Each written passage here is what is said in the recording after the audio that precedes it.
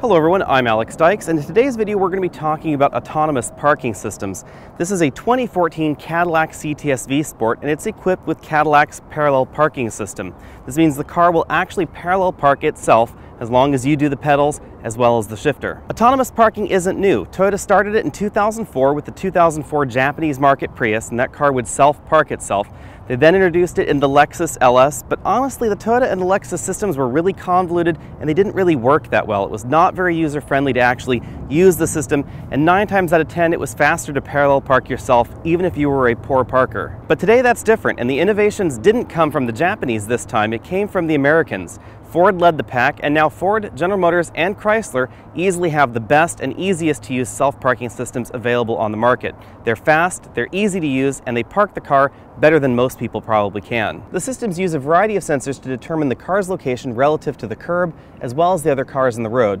We use the front parking sensors and new side parking sensors right here. These are on the side of the front bumper. You'll also see them in certain other cars on the rear bumper. It appears that Cadillac is using the integrated radar sensor that's part of the cross-traffic alert system in the Cadillac CTS for the side positioning on the rear of the vehicle.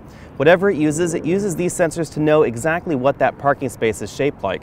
So the system will not only tell you whether you'll fit in the parking spot, but it'll actually guide you in there. Now that you know how the system works, let's take the Cadillac on the road and show you what it does. The big change in these more modern self-parking systems is in the user interface. There's just a single button to click now, this parking button right here. So click the parking button, very similar in the Chrysler and Ford systems. You can use the turn signal to indicate which side of the road you want to park on. The car will do both sides.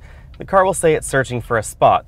It'll let me know when it finds that that spot is the right size. It says stop.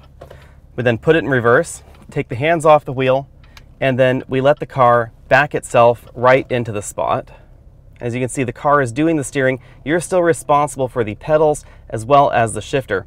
If you're engaging in a relatively difficult parking maneuver, then the car will tell you to stop, go forward, and then it will back up, go forward, etc. to get itself as optimally in that spot as possible. This modern breed of autonomous parking system, especially in the modern American brands, is definitely an option worth getting in my book. If you frequently parallel park, or if you don't parallel park that often and you're just looking for something to help you out a little bit, I think this system makes an awful lot of sense. I parallel park every day, and honestly this system typically gets me in the parking spot faster and more accurately than if I did it by myself.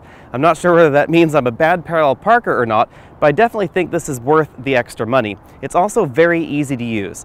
Systems in some of the competing luxury brands are not as easy to use as the one in the Cadillac, and that's definitely a selling feature for this particular American car. Thanks for taking the time to watch this video. Again, I'm Alex Dykes, and I encourage you to click that subscribe banner at the bottom of your screen so you can be updated on all of our latest videos.